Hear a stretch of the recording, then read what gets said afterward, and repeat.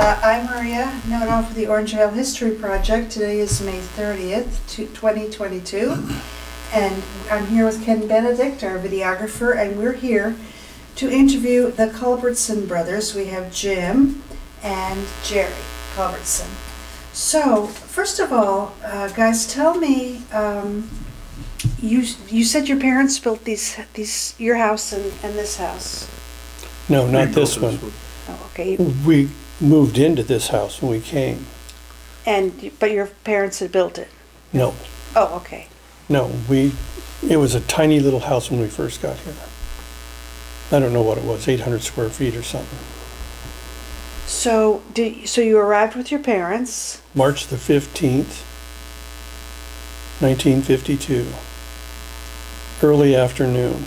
Okay, and you were... Because it was my birthday. Oh.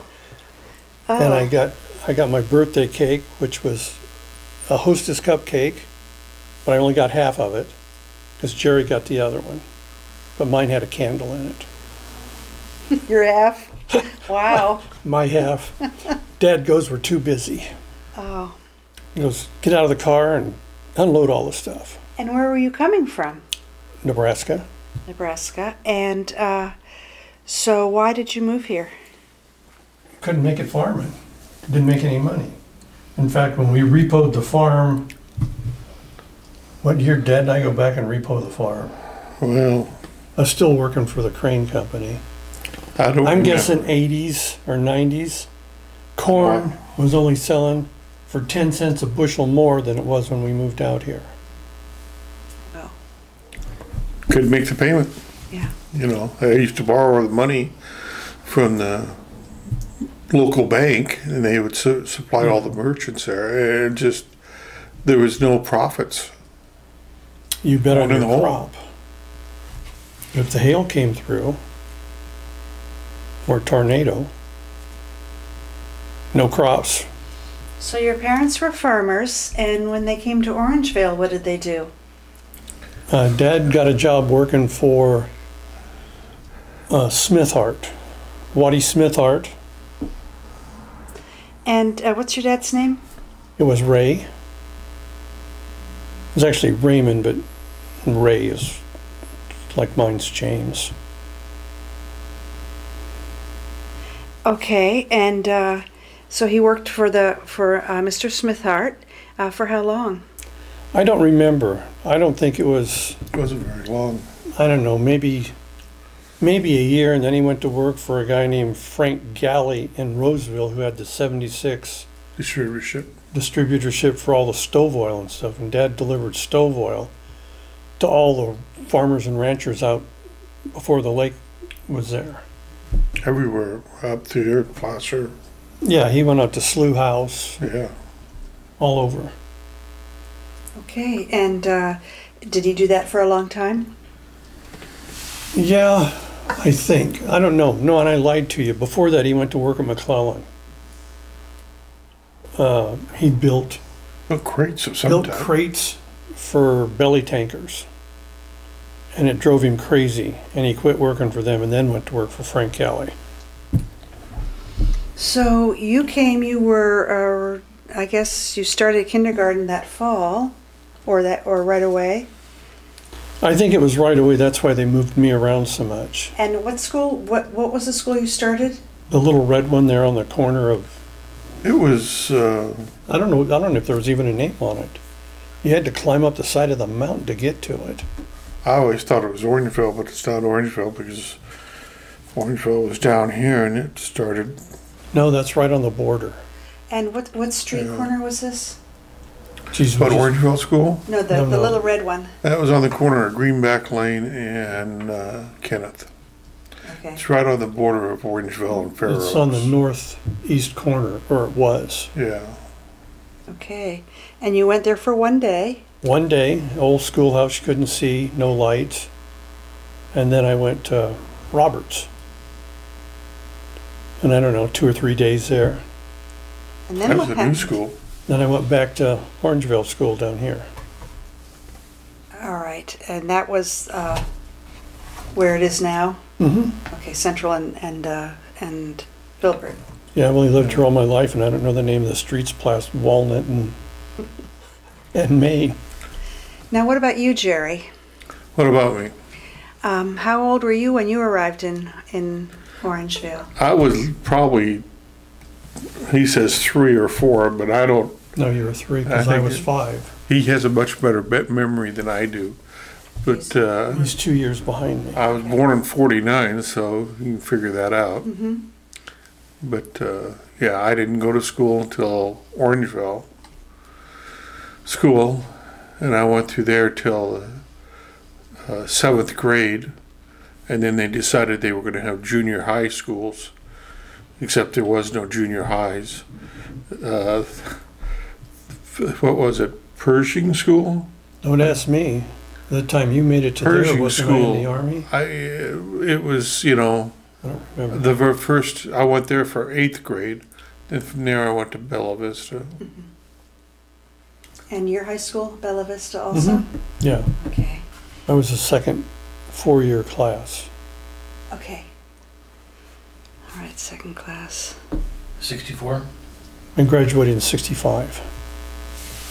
The 64 was the first one. In fact, I was going to have the Cherie, the girl that I run with, come down, but something happened.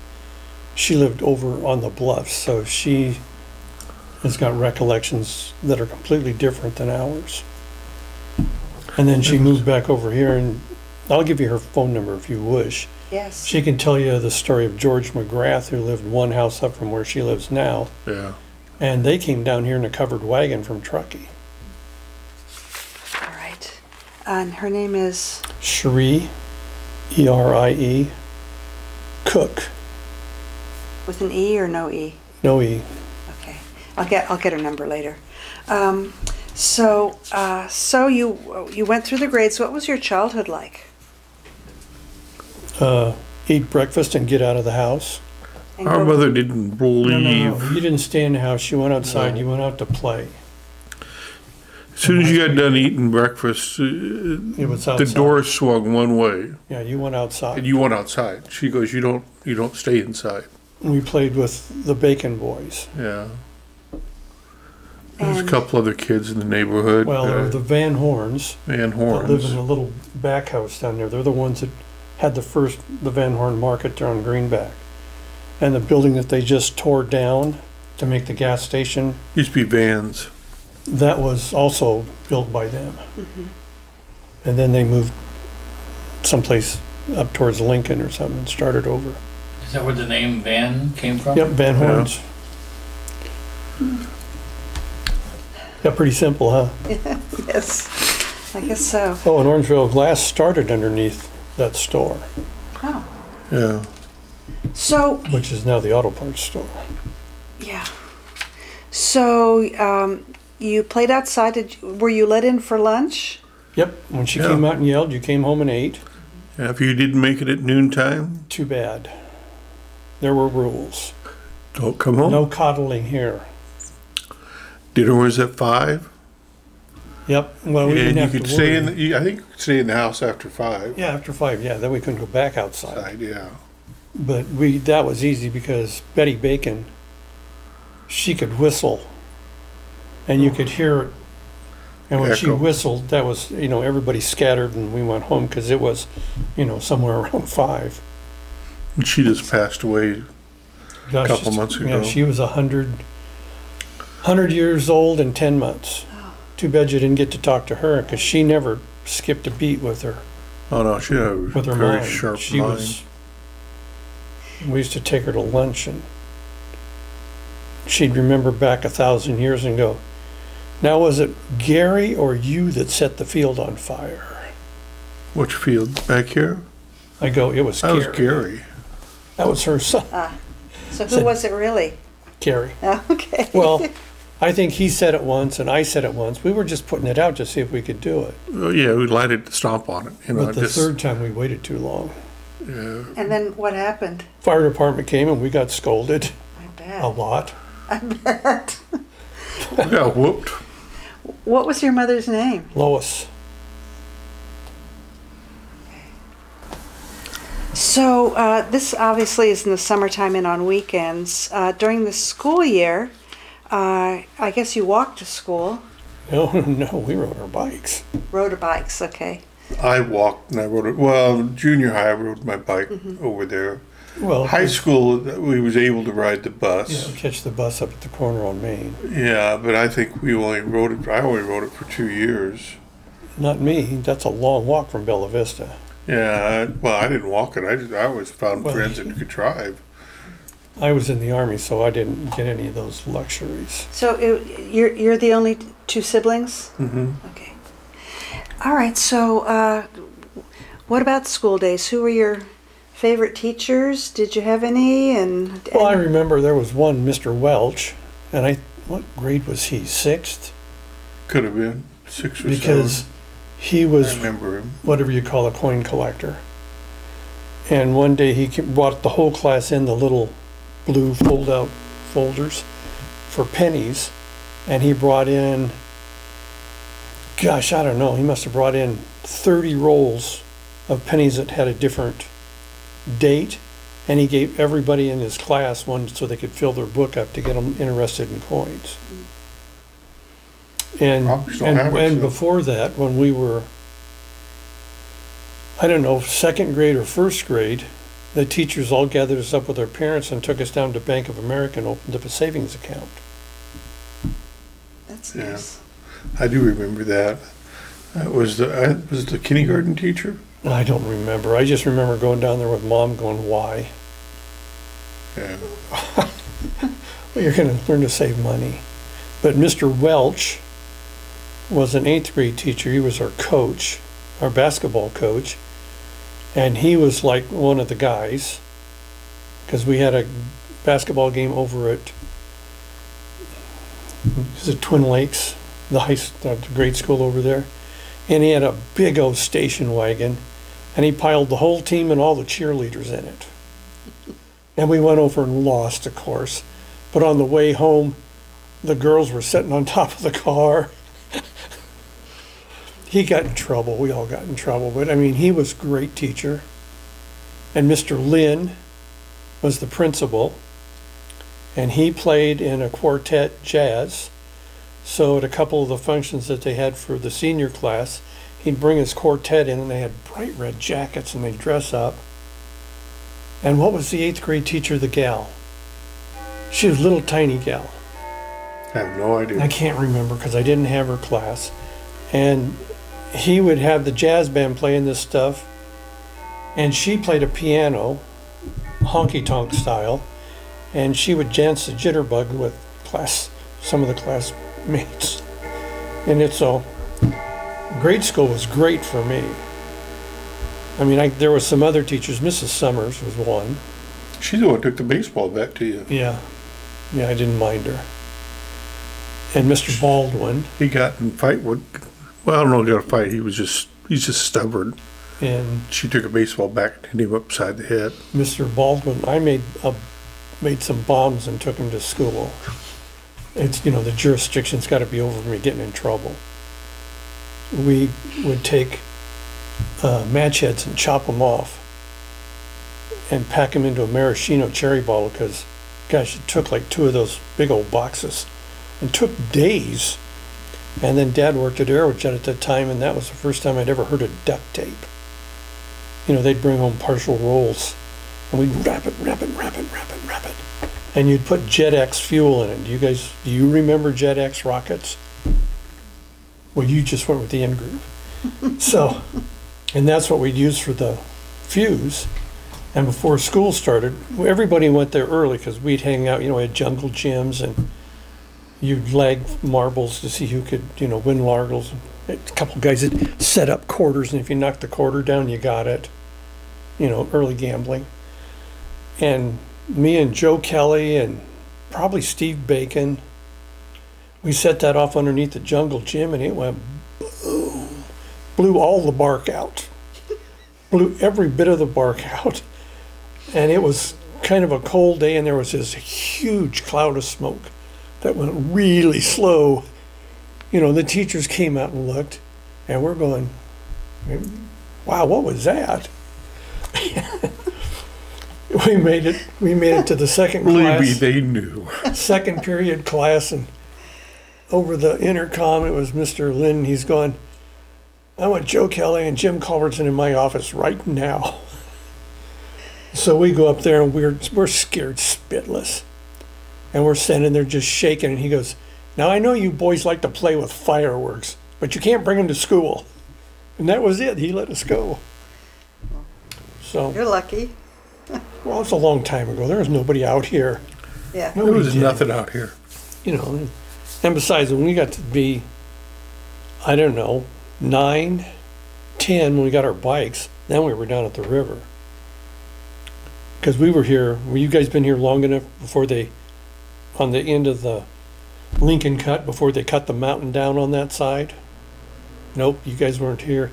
Well, that mountain used to be the same height as it is on the other side. Yeah. And they had a tunnel through it for the road, and we could ride our bikes up on top of there.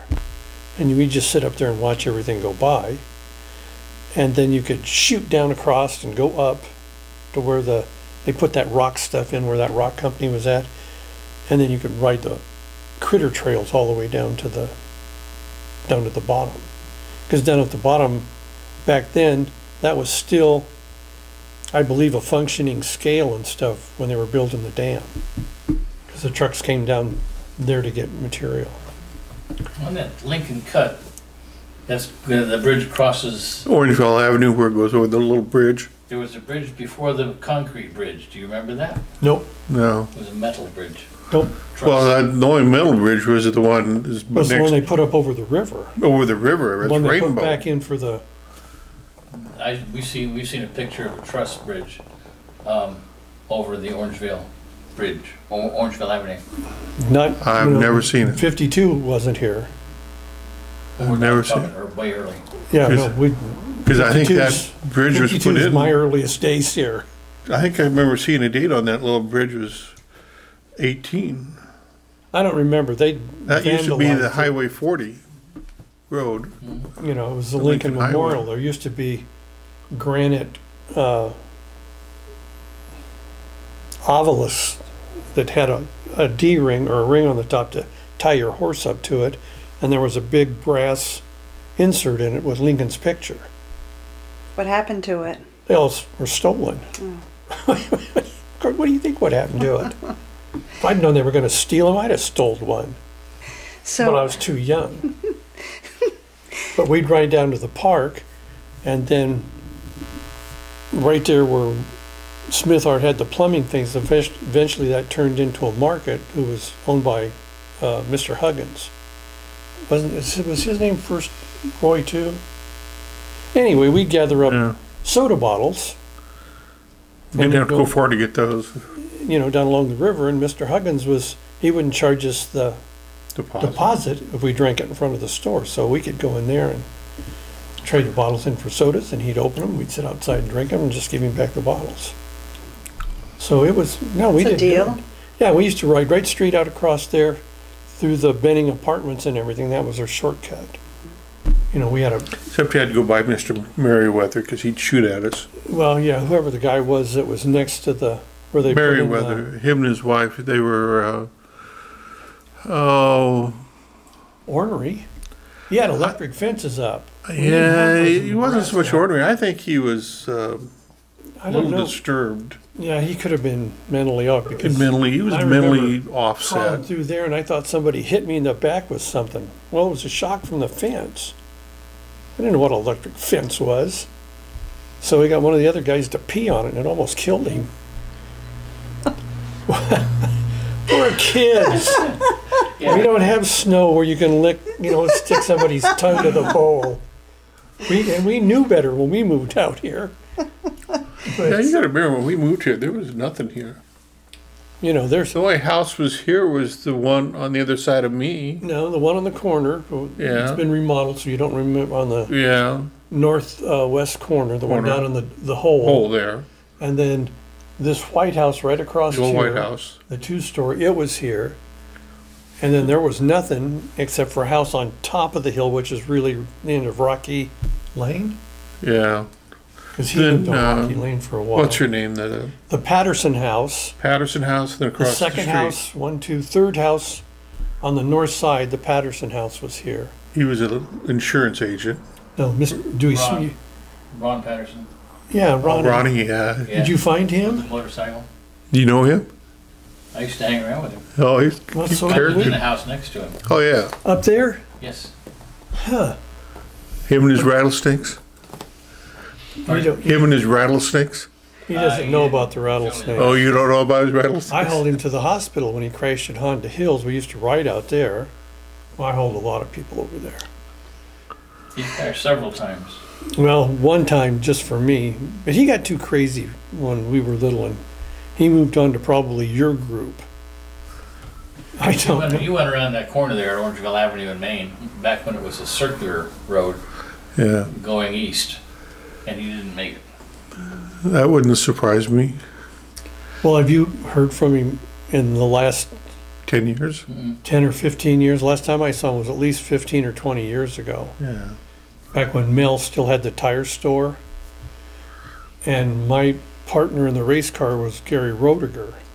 Was Roediger Brothers Concrete. He knows what I'm talking about. Yeah, I think I used to go to school with Rotor. I don't know, they were all older than me. Really? Well, it depends on which family. Okay. This was Gary, Eddie, not Lance, that was a That cousin. was a cousin. Boyd, and the great big one. What the hell Eddie, was you said Eddie, right? it? Oh, yeah, Eddie. That was Eddie. So There I were- was one class behind you at Bella Vista. Oh, you're then one you- class behind me? I was 68. Yeah. You were probably, what was the Roediger we went to school with? It was probably one of his brothers. Oh, that would have been, well, the crazy one there was robbed the Bank of America. Yeah, with my friend's Dale's sister. sister. She was the getaway driver. Can't remember, what was his name? I don't know. I He can't stole remember. from everybody in the family. He steal from everybody and anybody. And he was a Roediger? Oh, Yep. gosh. There was a lot of Roedigers out Most here. of the Roedekers were in Fair Oaks. They all, you know. and And there's big families, Leslie. like 4 big families. yeah, Leslie, I think there were 4 of the original brothers. Yeah. He was a highway patrolman. His son was killed in Vietnam. He was a helicopter pilot. And then what was the thief's name that lived down there on Orangevale Avenue? He was a cousin of them. But half of them were sort of okay and half of them were just terrible. Yeah, there were fewer good than there was bad. But yeah, they were all crazy. Yeah, they didn't have Totally a lick of crazy. sense. None He of them poured, were. when we lived in the house next door, Dad built that house over there. I built the shop. Dad said, if you want a shop to build your cars in, you got to pay for it. So I got the permits and everything, and we built it. And he talked me into being his partner. I don't know, there's probably a picture of the car. There's this. Nope, keep going down. These are military pictures. No, that's Oh, me in wait, the wait. Army. There you go. There should be one in there with a body on it. There it is. Yeah. He's in partners with me with that one. And who's he? Gary Roediger. Okay. He was one of the partners. It was Roediger and Roediger Concrete. So, It had a blown fuel motor in it. He was the motor and I made everything else. Sand drags? Yep. You go all the way out to the beach to do that, or you? Well, they had them down in Ileton Oh, and they had them down along the river, down by Reed Avenue by the Highway Patrol. They'd go down in there and clean up a big section and put in a track.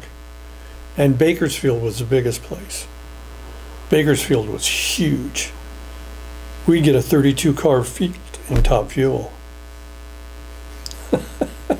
Oh, Super Money was down there. One year the Army car showed up. Yeah, I mean, it was a big deal. Yeah, he spent a ton of money. I still worked at Sheets Welding. I didn't make any money. But I could build this stuff. so Jerry, do you have any crimes to report from your elementary school years? Other None than, that I can remember. other than setting the field on fire? No, not Well, really. when he got older, he didn't hang with us. I didn't hang with them He guys. wanted to stay in the house. I wanted to stay in the house and stay cool. We would ride all the way. You might remember when you'd go down Douglas, almost into Roseville, where it had the war shout and everybody shot their guns. Were you here when they were still doing that? Well, probably about where, I don't know, where Kaiser is, and then go back. Oh, the rifle shot place? Yeah, I don't know, back in there. But anybody went out there and shot their guns. And we'd ride our bikes all the way over there to dig the slugs out of the dirt to shoot them in our slingshots. Get the slugs, yeah. God, it almost killed us riding over there. I remember Douglas being a two-way street. Yep, yeah. And then when they decided to make it 4-lane and develop it, they couldn't get equipment in there big enough to It cut had to be through somewhere that near dirt. Roseville Road. Oh, no, it's down there. Or was it farther, closer It's to town? probably closer to where Kaiser was, but on That could have been. the south side of the road, because all the water came off of there and cut this wash in. And I don't know, it was probably 10 or 15 feet high bank, and everybody just shot because, there was You a go out bank there and shoot, nobody Nobody bothered you. Nobody bothered us kids. The Hells Angels, Orangevale was full of Hells Angels. I've heard that. I've heard that there's a family, I guess, that is still around here that's. I don't know if any of them's still alive. Well, It was the Owens. Oh. Kenny Owens, or was it Jerry? I don't know. There were two brothers. two brothers. And their mom went to our church. And they had a sister. And one of them turned out was a carpenter, and the other one was the enforcer for the Hells Angels, and I think is also the president Well, he was the president before, of this chapter. this chapter of Orangevale. But they watched out for the kids.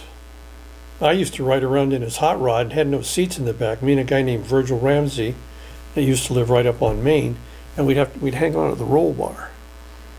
Because Sheets lived right over there, and before he opened his shop, he did all this work at home. So, there was cars and motorcycles and tractors and boats. Heaven. So we'd watch all this stuff going on, and, he was probably still only 4 or 5 years older than us. But, when you're a kid, that's like a couple acres. But, we'd ride, getting his, I think it was a 55, and he put a giant Pontiac engine in it. And we'd hang on to the roll bar while he raced around. So, when you were in school, in high school, you played on sports teams? I went out for football, and they beat the snot out of me because I was so little. So you gave up on that? No, I made it the whole season, got bronchitis twice. They near killed me. Well, we'd had our tonsils out that summer before, and that was terrible. It was for me. It didn't bother him much. No, it didn't bother me a bit. But, I woke up and it was like 4 pieces of aspargum before I could even get my mouth open. Suck on it and let it go down through there. It was terrible. So, Jerry, were you in any sports? No, you kidding me? I do better. Well, did you have any activities in high school? Well, I think the only activity I had was probably my senior year. We'd go to the bar while the school played and drink beer. I didn't drink beer. Well, I got go to drafted. Townhouse, Folsom, or in Fair Oaks. We all had fake IDs, and we'd all walk in there and we'd drink for a few hours, and we'd stop by at the school, find out what the score was. We'd be home by 11. And my folks would look at the TV, because back then, all the school games were reported. Oh, yeah, it was 38-12. We something, and, okay. If Dad had ever caught you, he'd have beat your ass until you couldn't have I walked. stumbled back into the bedroom. Actually, Mom was the enforcer. Well, Dad worked at nights when he worked at Dad, yeah, he was swing shift. And Mom used a wire-handled fly swatter. Ooh. Man, it left welts. Welts. Double rows of welts. She hung onto the dead fly end and beat us with a wire. She chased us through the house that one time. What did you we do? Couldn't get out of the house quick enough. No, we probably sassed her. Oh yeah, And then she wailed on us. Oh man, if I had done it today, one time I had welts from my knees up partially on my back, 2 little red lines everywhere. You probably deserved every one of them, too. Yep, we earned them. And then she says, well, your dad gets home. Well, Dad get home about midnight or 1 o'clock, depending on what happened, and he was just too tired. He didn't care. Did Mom take care of it? Look at my legs. You're lucky she didn't do more. But Dad made us work. There's no free ride at this house. No. What kind of work? I put a sprinkler system in when I was 10 years old in that house. He showed me how to cut the pipe and thread it. I had to dig the ditch by hand. Of course, now there was only 2 sprinklers on it, but it took me half the summer to get that done. Mom would come out and help me when he was gone digging. Pulling weeds? Yeah, we had, this was a full acre. And in the summer, we had a berry bramble down there like most every place had. And that was just totally miserable because we'd shine it on until the weekend. And then when Dad got home, nope, out there was sickles. And I think we tried to burn it one time. we did. We burned it twice. We set it on fire. Dad set the field on fire. But Little napalm bomb those- going off back there. those berries had just come back the next year with a vengeance until the time that he uncovered a bumblebee nest. Couldn't run Oh fast gosh, enough. they came out and I heard them and they come. I go, Dad, the bumblebees are coming. And he's going, what? I go, bumblebees, Dad. And he's standing there. One goes, bazwat. The time he got to the house, he had 14 or 15 bites. Oh, or he had maybe big more. welts all over him. Oh, he had bumps everywhere on his. It looked like he had eggs coming out of him. Out came the cigarettes, the tobacco was packed all over him. Yeah, baking soda and tobacco. Good to know. Well, that was before you had all the new trick of the week, animal things. This was, you got to remember, you got a farmer here. But, I mean, this is what happened. This was, we had chores all the time. There was no allowance. You mowed the yards because you lived here. Yeah. And I remember watching TV when we were over there. Some kid sued their parents for being abused. And I went to Dad and I said, now you're in trouble. And he says, you better pack your suitcase, kid. He says, because you'll be out the door. Oh my goodness. Oh no, farmers. If he said it, he meant it too. Yeah, I'll skip ahead a little bit. You want me to tell you about the day I got out of the Army? Well, first of all, you were drafted right out of high school? No, I made it 1 year. I went to AR, but I'm a dummy in school. I can't hardly read or write. Well, it turns out I'm dyslexic, but nobody knew what that was back then. But college was actually easier than high school because the teachers don't care. And then the ones I had trouble with was English because they wanted you to write all this big old long things. And I turned them in there before lines. And the guy'd go, you were supposed to analyze, and this is true. He took us outside and there was a bunch of gopher holes. And he says, now I want you to write about that gopher hole. It's a hole that a gopher made. That's what I put down. What else do these people, some of them had this giant dissertation about all this stuff, and I'm going, you got all that from a gopher hole?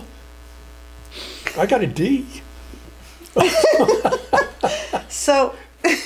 So you were drafted and served, Army? you were Yeah. in Korea? Nope. We were drafted for Oh, Vietnam. Vietnam, okay. Yep. Did you Employee serve? number? No, I was before They that. didn't have numbers then.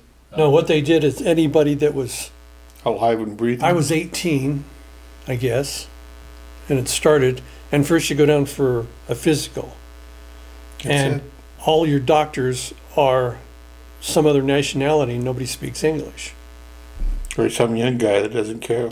And you go through, you actually followed the yellow brick road. They had lines painted on the Line floor. going, yeah. Yellow, red, green, And blue, and ours was yellow. It was the golden, that's what we called it. I think they were for the 4 different services. And so we went down for the physical, and of course you passed. And I was all screwed up. I got a spine that looks like a lizard. If it was straight, I'd be 4 inches taller. And Mom says, you're taking all these things down, because I threw my back out in high school. And I was in physical therapy for 2 years. At least. You know, and I had x-rays that showed all this stuff. So she says, when you go down again, you take that with you. Okay, but I don't think it'll do any good. And so I went to AR. And I had to go 5 days a week and 2 nights a week, and I still only got 12 units. Because if you're a brainiac, you can take 1 hour class and get 3 units. And if you're a dummy, you take a shop class and you got 3 hours of shop and 1 hour and you get 1 credit. So you see how this is working out, and you needed, what I think it was 14 to have a full thing. And so that just didn't work out. And my counselor was my psychology teacher. And of course, everything there, you got to write all the answers out. And she finally pulled me in and she says, you spell like an 8th grader. And I go, what's the problem? She says, you spell like an 8th grader. Your penmanship is terrible. And I go, well, yeah, but you're missing the point where my answer's right. And she goes, well, that's not the question. And I go, what do you mean it's not? If you get the answer right, you get the answer right. And she was so mad, I think she's the one that turned me into the draft board. I think she canceled me, because I was drafted in July. And then the next time you went, all that stuff that she said to take, I left at home, because you go straight to the induction center and they ship you out. We went down there. I think there were 1,500 people from Sacramento went down the day that I got drafted. Ronnie Stewart was one of my classmates. He went down that day. And one of the guys from college, a guy named Mendoza out of Cortland, he was there. So they just, you know, they took you all. And you just went down there, and when it came to the tests, like colorblind, you ever taken that test, the book with all the dots? All I see is dots. I can't. But you passed. Perfect. I was perfect. The guy goes, give me a guess. And I go, maybe 8. Oh, yeah, that's good. You're okay. And he went down, and I got to the doctors again. And these were all some kind of Pacific Rim, you know, and nobody spoke English. Nothing. He go, you fine. And then they'd line you up. They'd put 4 guys at a time. You'd stand up. And they'd come down and go, Marine, Marine, Army, Navy. And that's how I was Army. I prayed not to be Navy. I don't want to be out in the water. You can't walk on the water. Sharks. You go out in the water, you're bait. So. And then from there, we went straight to the airport, Oakland, and went up to SeaTac, to Seattle, and went to Fort Lewis. Terribly scary for kids. I mean it. Everybody in our unit was from California. We had 6 guys from Oakland area, and they were all gang members.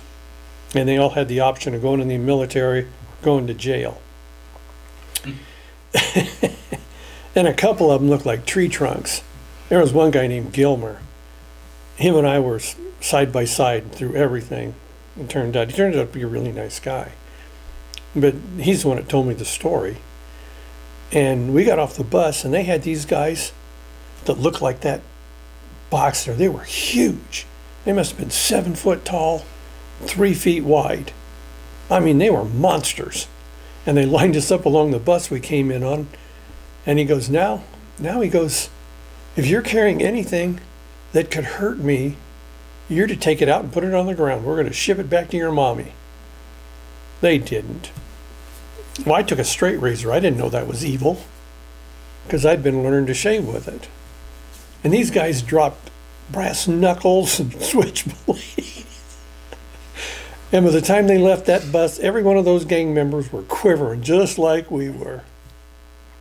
And then you go straight from there into these big buildings where you take aptitude tests.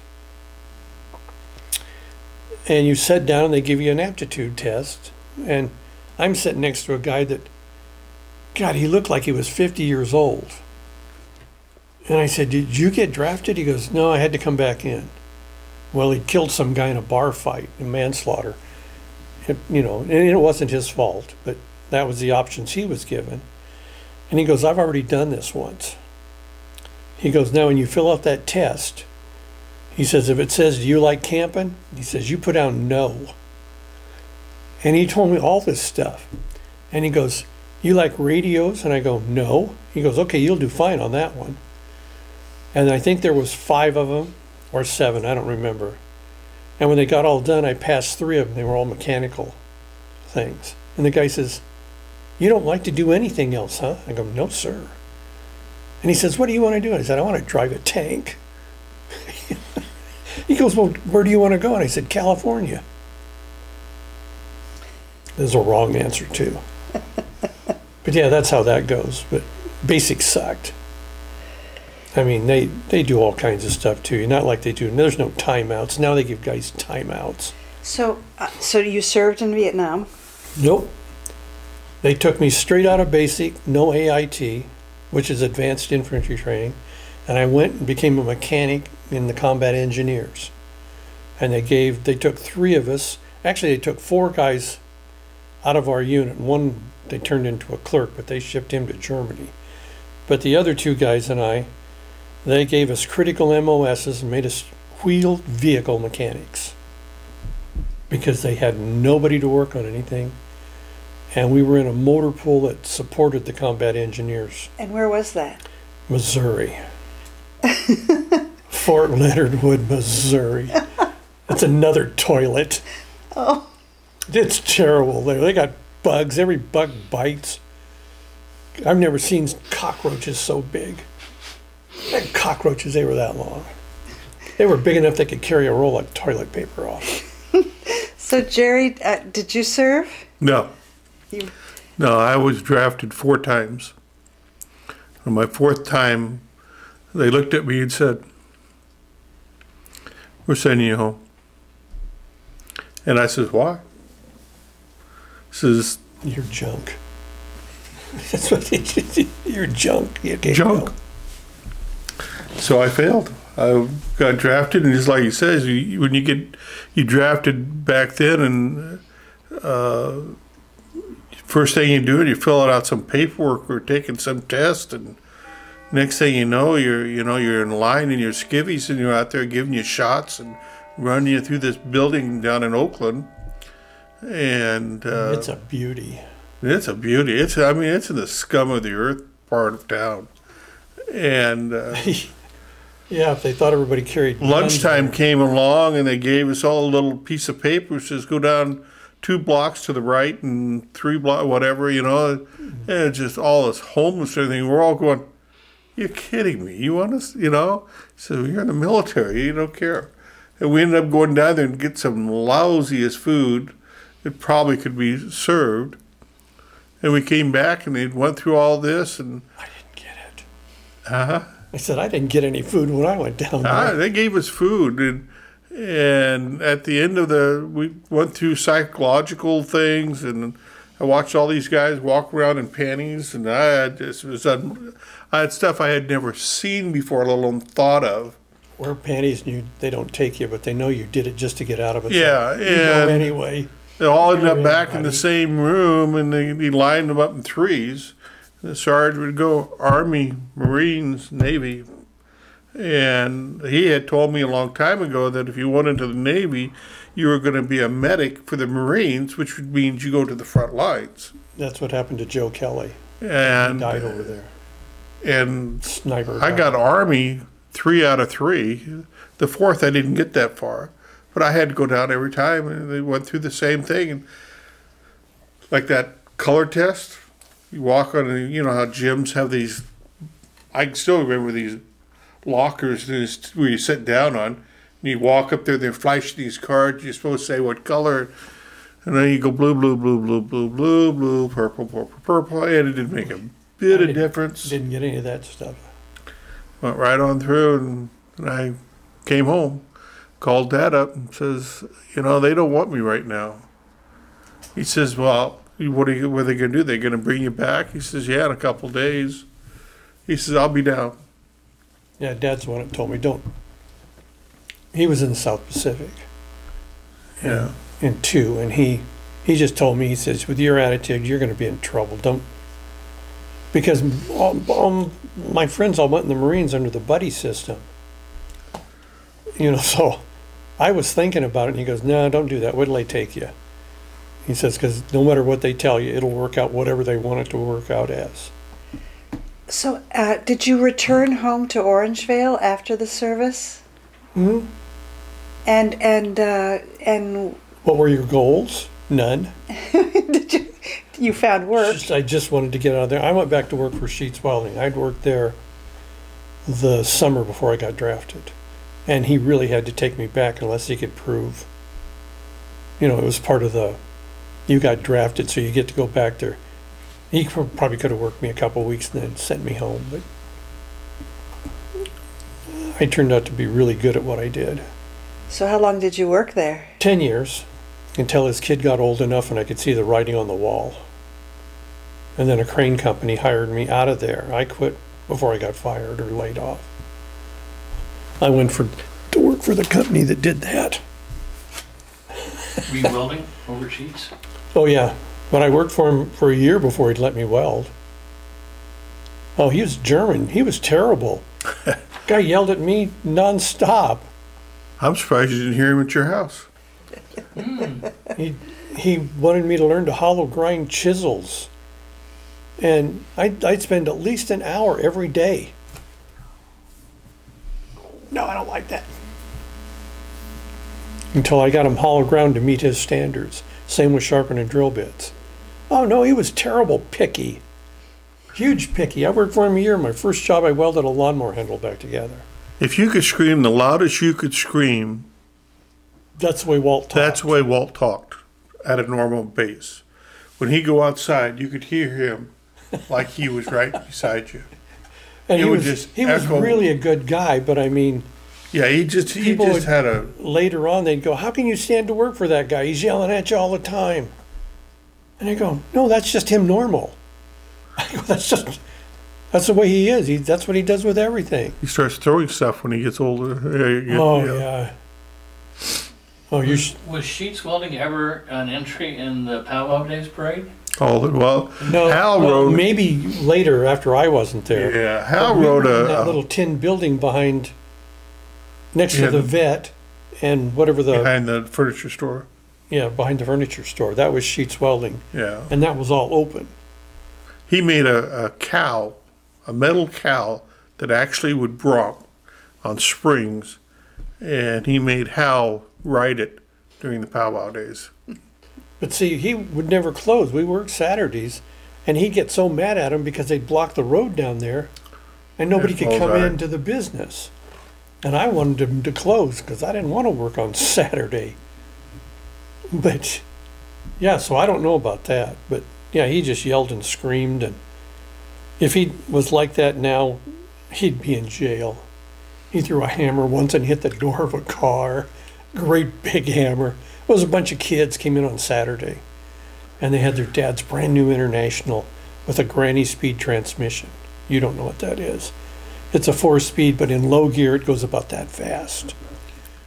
And they were in front of the main door, and I'm talking to him. I said, "I can't repair your wheel, not today. Look, we're too busy." We had a gas tanker. We built the first USA gas stations. You remember them when they first came to town? We mounted the tanks and did all the repair and stuff down there. And we had one of those in there working on it, and I told him I just can't do it. And these kids jumped in the truck and they threw it in reverse, and it threw gravel into the shop. And Wally was working under the tanker, and man, he'd come out. "Who did that? Who did that?" And he's got a short-handled beater. I mean, a big one. It must have been a 10-pounder. And he goes, "These kids are backing up," and then the kid puts it in the wrong gear to go forward. He puts it in granny. And he's revving it up, and it's throwing rocks all over Wally's parking lot. And he's screaming at him, and they're all freaked out. And all of a sudden, he lets go of that hammer. and you can hear it, it's going. And the guy that owned the tank line trucks, his name was Fry, and he goes, "Did he throw that hammer?" I says, "Can you hear it?" And it's going. And Fry looked at me and he turned away. He says, "I don't want to be a witness." And it hit the door right smack dab in the middle of the door and put a dent in there. It must have been that deep. And Walt's out in the dirt yelling at him, he's still trying to catch him. And I'm going, oh God. He didn't back down. When I go, one of those kids going to tell their dad, he'll be back down here. Never heard a word. Those kids must have lied their asses off to get out of that. But that was excitement down there. It was like that all the time. So, Jerry, after high school, what did you do? I went to work for Lucky Stores. Here locally? Well, actually, I worked in the Jimco division, and I worked in all three of their Sacramento stores for a while, and then I did that for almost 10 years, and they wanted me to move up the chain and go to San Jose. And I says, "No, I'm not going to San Jose. If you want me to stay, that's fine." He says, "If you stay, you'll never go up. If you don't do what we want you to do, you'll never succeed." See, it was like he was in the Army. And I says, "Very well." So I quit and I bought a service station down Howard Northrop. And I worked it for about a year and a half. Until they bought the service station and tore it down. No, I sold it. Well, yeah, but as soon as you were out of there, they tore it down. As soon as I was out of it, they tore it down, yeah. Because I was a crane operator by then, I worked on it. I bought the Texaco station, which was at Greenback in Illinois. Then I went to, switched over to Exxon. And I was there for about 20 years. And then they took it away from me. They said, "No, we don't want you here," because I probably wasn't the easiest person to work with. They called me Walt a lot. Because, big corporations, they have really some dumb ideas, and they want you to do that their way. And then, they always was trying to get me to lower my price of the gas and cut my profit down. And I says, "Can you live on this much money and pay?" At that time back then, that was in 91, 92, rent was at almost $9,000 a month. That's a lot of money back then. Tell them how you had to pay cash for your gas. Oh, yeah, you had to pay cash for gas. There's no credibility. So you had to watch your dollar all the time. So in 1990, I bought the Greenback Rentals. And I was there until it just recently sold, a year and a half ago or so. I sold it to a family operation up out of Chico. And since then, I do absolutely nothing. You're happily retired? No, I don't know about happily. My health isn't that great. I can't go and do anything because I fall over. My legs are bothered. I have some real health issues. He's going to have to pour his driveway solid so I can bring the forklift in to pick him up when he falls. Yeah, it's just, it's no fun getting old. It really isn't. When you face some of these things, these challenging things that you think you took for granted for years. Then all of a sudden you can't walk up a staircase. Like steps. I can't, my lungs are so bad, probably from the station or the chemicals at the rental yard. Even, I have to have my lawn mowed. I don't mow it because not only I couldn't walk it, I couldn't breathe long enough to do it. So you learn to pick your battles again. Did you enjoy having Greenback Rents? That was a very challenging business. He sat on his ass up there and sat behind the counter. It seems to me the whole community went in there. I know we did. It's so challenging because it was so different than what I new as far as running a business.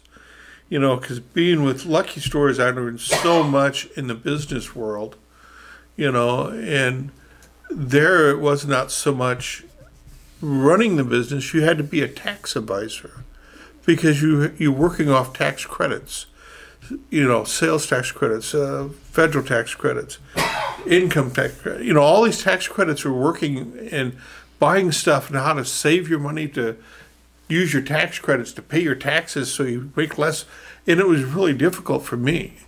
And then fighting all the government agencies. That was probably the worst.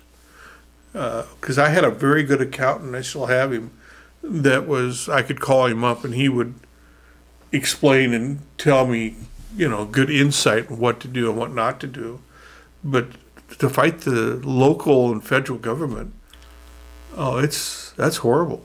You know, these people, they treat you like you're the scum of the earth and you're paying their wages for them, and they don't even understand what to do. They don't have a clue what they're doing. They have a, you know, state water board, storm drain, all these people, they have no idea what they're doing.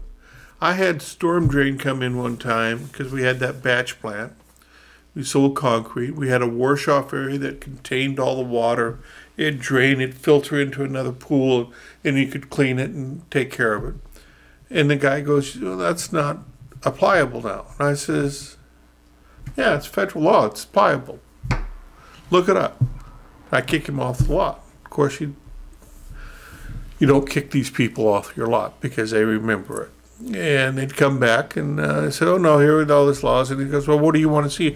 "Well, we want a containment where all this stuff can flow up and drain off so it can make all these collections and you can clean it up and everything." And I said, "What are you talking about?" A septic tank. So I got a hold of my son's best friend, is a civil engineer, and he's one of the smartest people I've ever known. And he helped me design a deal that would do just what I would do.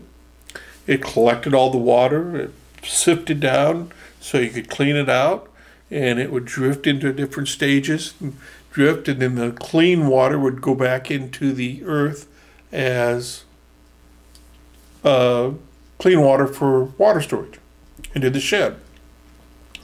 He comes out there and he goes, "How's this work?" And I told him. He says, "Well, you know what I would do? I'd cut that front wall out of there so that water gets out, it can run across the driveway." And that was what he got me for to begin with. So all this work I spent on the concrete, my time, my labor, my general contractor I had helped me do all this. You know, I put about $50,000 in this thing. And he wants me to cut it open just like it was? I said, "What are you, an idiot?" No, they're stupid. They are stupid. And then I called the rental association up because I found that he was talking out on seminars to other locations in California how to do this for their deals. And I called him up, cancel him. This guy, he's an idiot. He doesn't even know what he's doing. I did something way surpassing what he was, and he couldn't understand how it worked. I had another guy that was in another division, in the same part of it where the wastewater would go into. It is a septic tank. It'd catch all the heavy stuff, the water would rise. Yeah, the solids and the clear comes out. Clear comes out, goes into the sewage, goes down for treatment. He didn't know what that was. No, I'll skip ahead. When I quit working for the crane company, I went into business for myself. That didn't work. Product liability insurance. $10,000 the first year, $20,000 the second year.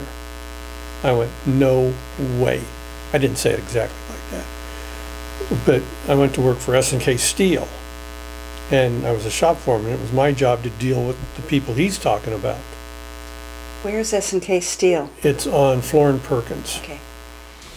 Yeah, probably one of the last steel places, and it's open to the public. You can walk through the whole building and look at everything. And I would get environmental people there, and they would come in and tell me, just like that, they'd look at the equipment, and they look at the shear, and she says, why is there a catch pan over here with rags in it? And I said, because this is a positive discharge system.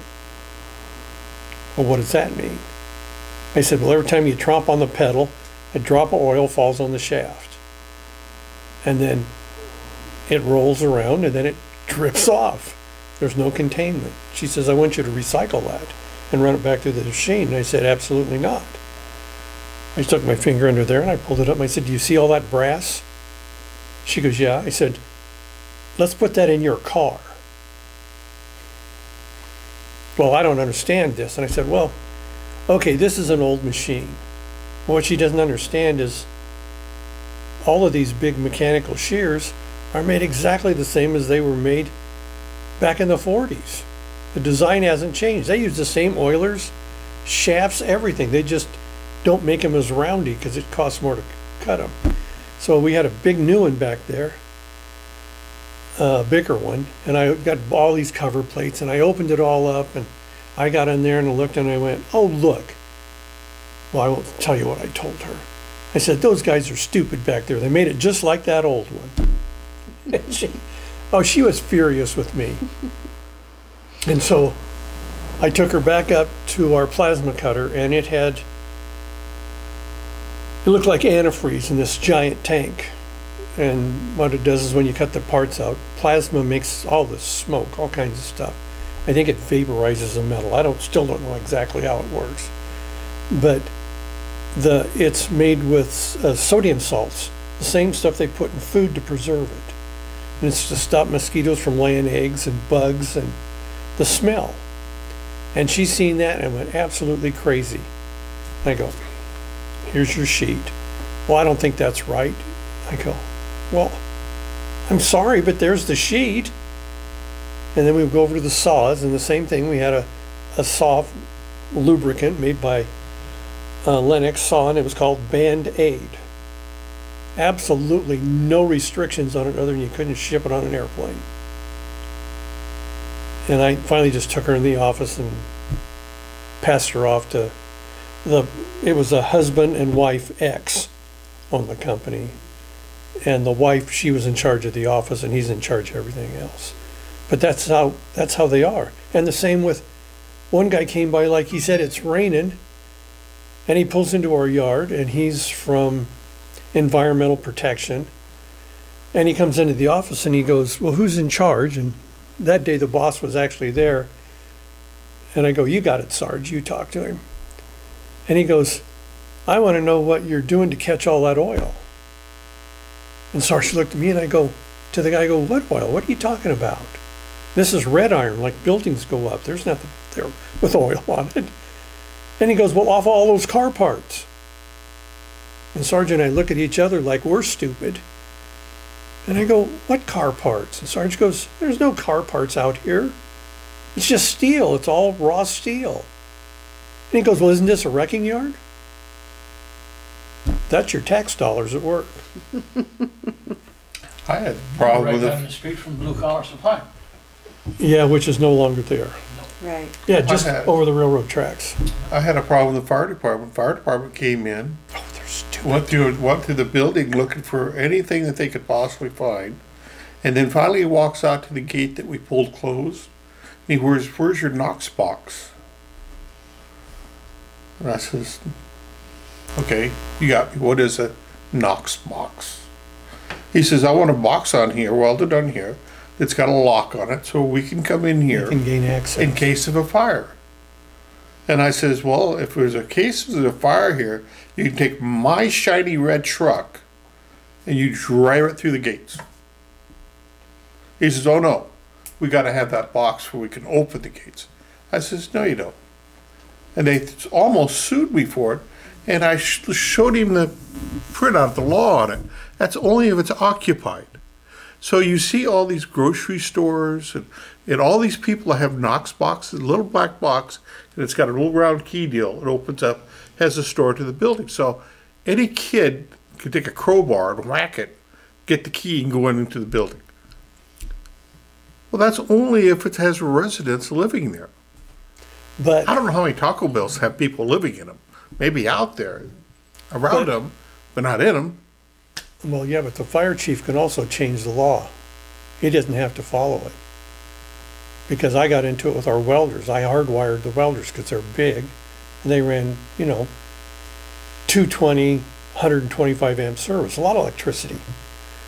And he wanted me to put plugs on them. And I told him, absolutely not. I said, why would you want us to put a plug on there when they're hardwired so there's a connection to electrocute people? He says, because I said so. And I said, well, I'm not doing it. I said, you can go back in and talk to the owner. I said, but he pretty much told me what he wanted. No, they'd come in like that. That steel company, I think, has 16 fire extinguishers. My goodness. There's nothing flammable in the building. It's all steel. The only thing that's flammable is the hydraulic oil in 3 machines. I think it was 16 different agencies looking over at me. This is that Greenback Rents? Oh dear. See, And people don't and understand the paperwork state and the because county. you just couldn't imagine all the stuff that go in there. And these people are a lot smarter than I ever thought about being. Except they're stupid when it But comes. they have no common sense. If the all building- these forms and these If calculations. the building caught on fire when they were in there, they'd all die. Because they'd stare at the ceiling. I'm not impressed. And they don't know anything. They don't know anything. All these stories about the places you worked, all this time did you live in Orangevale? Yeah, well, I lived in Folsom for 20 years. Uh-huh. And in Missouri for a couple.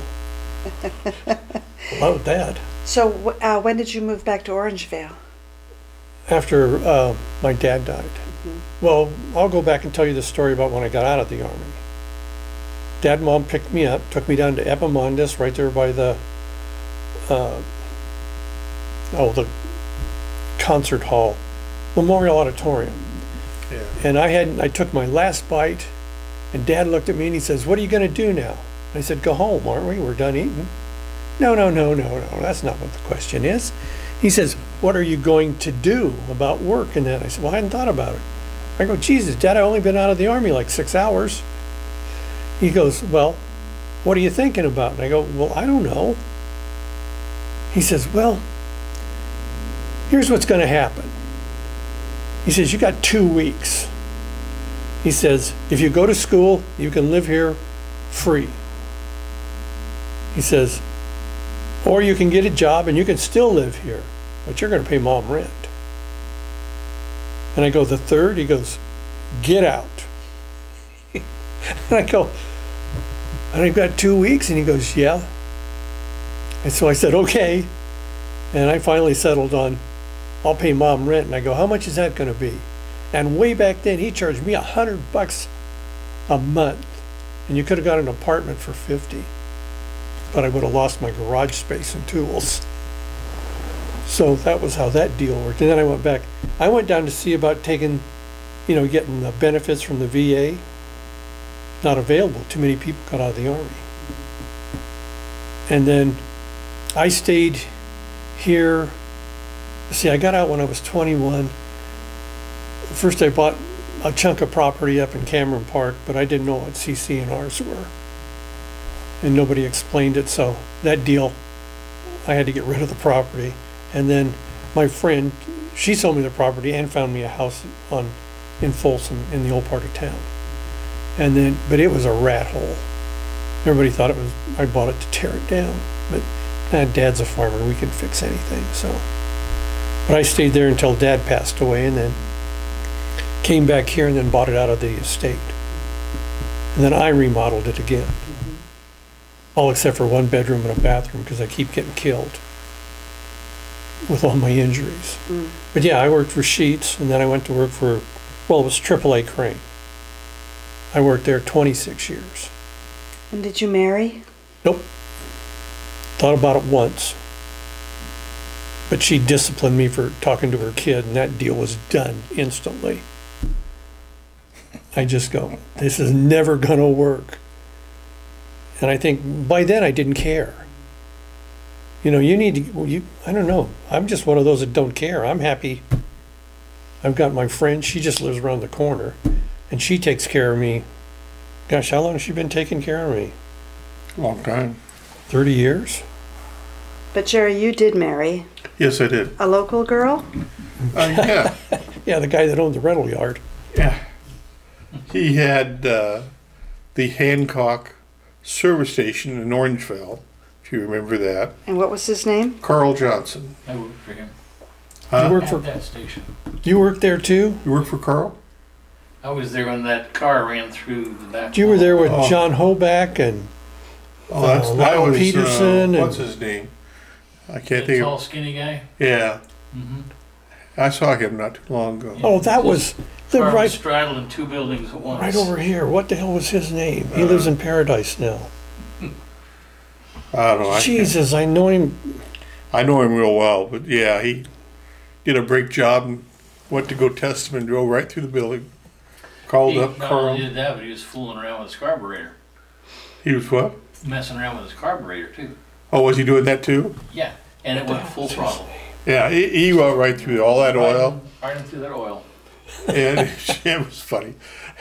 Gosh, he lived right I across the street I from was Mike up there Paul. when up there when it happened, and and he was just. You knew Carl. You know he could be very hostile if he wanted to be. Intimidating. He killed, but he was very level-headed and thought things out, and he was just dumbfounded. He couldn't believe one of his employees did this. It was hard. He had his whole back wall of oil. There must have been 36 lot, cases of oil set on this whole wall. Dead center through the building and almost to the next building. It did. It hit the Did next it hit the building. next building? Yeah, his front, the hinges on his front door were right at that building. Yeah, He had just enough room to open his door and get out and look dumbfounded. yeah. I can't think of his name. He moved to Paradise and had a OK Tire store forever. And he finally retired and gave it to his kid. Yeah. So you married Carl's daughter? I married Carl's daughter. Jan, was it? It was Vicky. Vicky. Vicky, that's it. Yeah, he paid me $5 to take her out. I was up there one day. You just go up there and hang out, talk to the guys. All the kids Talk hung to out there. him. And, because he was pretty cool to talk to and very easy to get along with. And he was just kind of a big kid in his own way. But he was up there, and I was up there with him. And matter of fact, I bought one of my first cars from him too. But I was up there, and his wife Shirley came up with their daughter, and he says, "Hey, Jerry, here's $5. Why don't you go take Vicky and get a Coke and go keep Since her you occupied." could walk across the street and get one back when it was a really good place to eat. Yeah, and Foster Freeze was so good. then we married a short time afterwards, a couple years after that. Where it'll be 53 years. Don't look at me, I don't keep score. 53 years in June 13th. Long time. Did you have children? Had one boy, Brian. He just turned 49. And when I was decided that I needed to get out of the station for sanity, I offered just to give him the business You mean the rental yard? at the rental yard, the business, give it to him. He paid me $1,000 a month, whatever he could spare. It'd be fine. And he says, "No way, I'm getting out of here. I don't like the politics." I said, "I don't like the politics." He says, "I'm going to Idaho."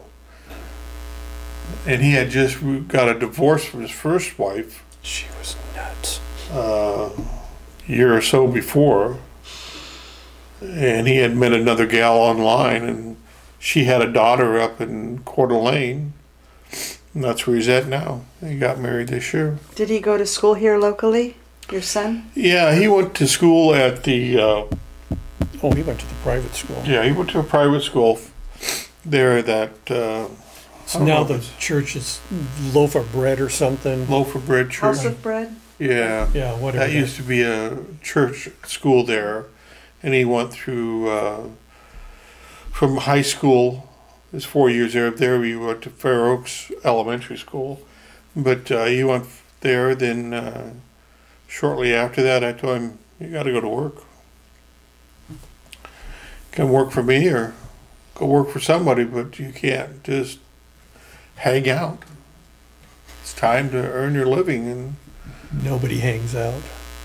he was a very good worker. I mean, he knew that business inside and out. He's a smart kid. Customers really liked him too. Yeah, he was just a nice guy. And he's working for the city of Post Falls, which is right next door to Coeur d'Alene. And he's going to be there for almost a year. He went up there. He was so desperate to get out of California.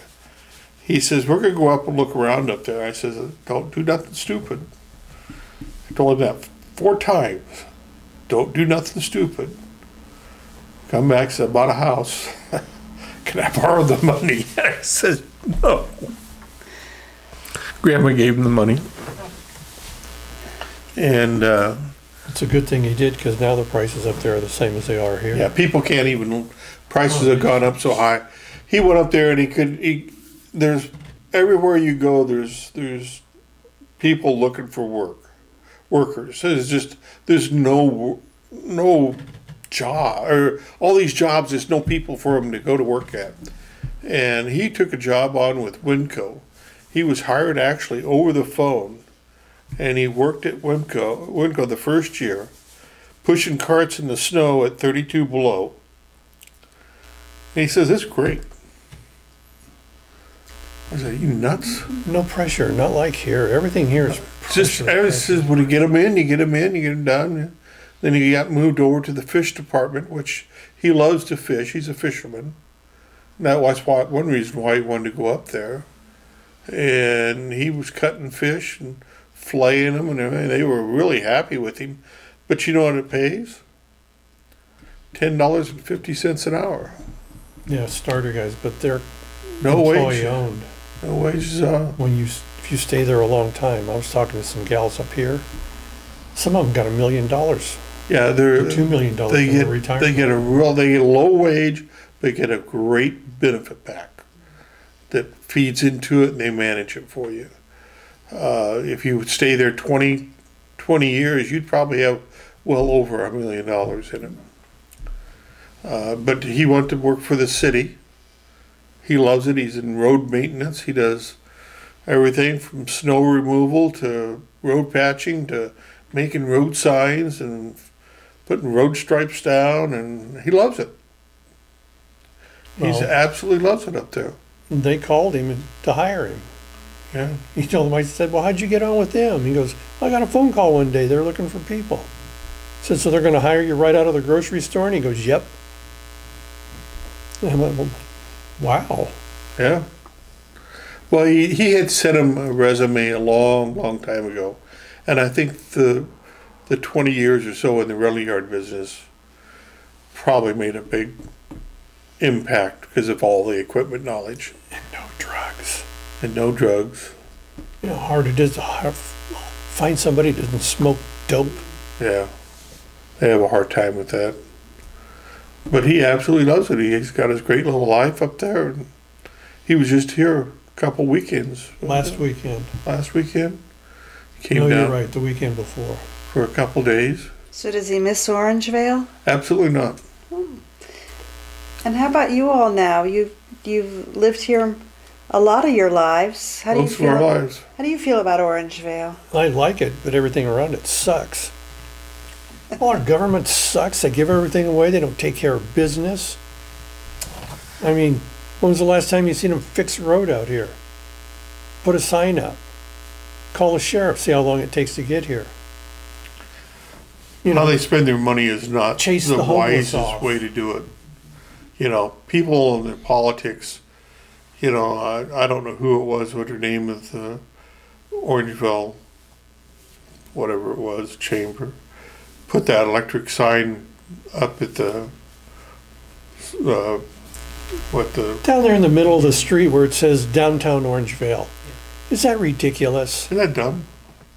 And There's a long story behind that. Oh, there Well, is. and Well, then- what it was, it's federal money. And see, It's a grant. it's a grant money, and they were running out of time what to do it. And everybody said, put a sign like everybody else, leaving Orangevale, entering Orangevale, high and by. And make it simple, make it pretty, and Yeah. you'll spend your money. We'll go down to downtown Roseville, No, they said, Orangevale. well, no, we need a downtown. There is no downtown. There's never been a downtown. You know, Hazel Avenue was supposed to be downtown. Then they said, oh no, well, we go back farther, we'll go down to Maine. Well, there's nothing at Maine. There was three gas stations, a grocery store, Well, it was actually a garage and a and garage. 2 gas stations. It was the economy corner to start with, Yeah. and then the grocery store.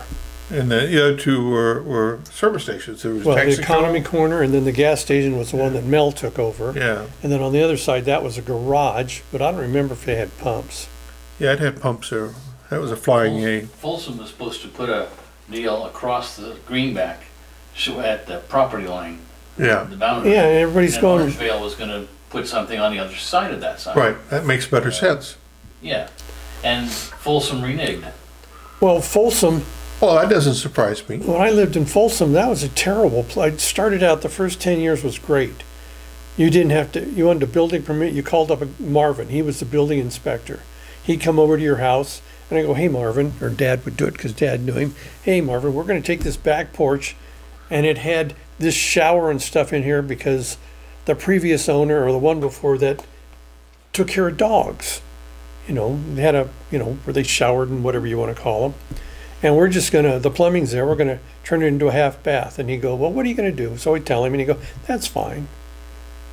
And then before I got done, they rezoned me 3 times to multiple buildings, and I'm on a lot that's 58 feet wide and 250 feet deep, and they want to put multiple dwellings on it. Because whoever got paid off. And then they changed our zoning, like I said, 3 times, and we'd go to the meetings, everybody in town would go, no, and they'd pass it. It's paid off. And then just before I sold out, they wanted me to cut down the trees in front of my house to make more parking for people so they could go to the old town. And I'm looking at them like, you're stupid. And one time the mayor's wife came to my house. I told her she was stupid. And she's an attorney. And she's trying to get me to sign a thing to raise my property taxes, to put in more bike trails and that giant swimming pool that they put in. And then there's a theater that you probably don't know about over at that school on, I don't know, whatever the road is that heads out to the dam, the back road by Lexington Downs and down Oh, through yeah. there. Yeah, I don't know the name of that. Well, in that high school, there's a full theater in there. I think it seats 500 or 600 people. I worked on it when I was a crane operator. And I said, you tell the rich people to pay for it. I go, how much money do you think we have? I says, you're an attorney. You piss off more money than I earn. And she finally left. But that's when I was so glad to get out of Folsom. And now Orangevale is becoming just like Folsom. But, everybody's crooked over there in government. The mayor they've got well, now is still crooked. Sure, it's always he was been part of the guy crooked that over tried there. swindling out Tommy of the house. They're crooked. They're all crooked. I worked for old Jack Kipp He's crooked. when he was over there. Me and that Virgil Rams I told you, we delivered furniture and appliances from his store. And when people would come into the store, he says, don't move it, set it down. And when they'd leave, well, then we'd load the truck up. And then we took 2 loads to some place down an alley downtown in one of his trucks and unloaded it all. He was crooked. You remember all the rock piles there in Folsom where all the rock trailings went from the dredges to where the Mervyn's was and all that? You know how they got rid of all that? They didn't.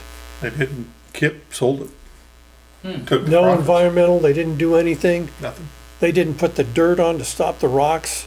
You're supposed to put, so there's an inch of dirt between all those cobbles, because when the ground moves, they're like ball bearings. No. And those apartments that are, gosh, beginning, whatever that road is. School? No. The long one that goes down all the way to Folsom Boulevard. It's a something creek. Anyway, Yeah. all those apartments they built back in there, I worked on them too. And before they even got the houses done, there were complete cracks because the buildings were moving. It was all like that. Lexington Downs, the roads fell apart 5 years after they got them done because they sold all the property to the people that moved up with Intel and the Bay Area people that sold their little tiny house and got $1 million for it. And they come up here and spent $300,000, bought new cars and boats, and then they couldn't buy the furniture for their houses. Because I worked for a bunch of contractors that I'd been working for. You know, we'd set beams. Sometimes they'd make all the walls and we'd stand them because it's super fast.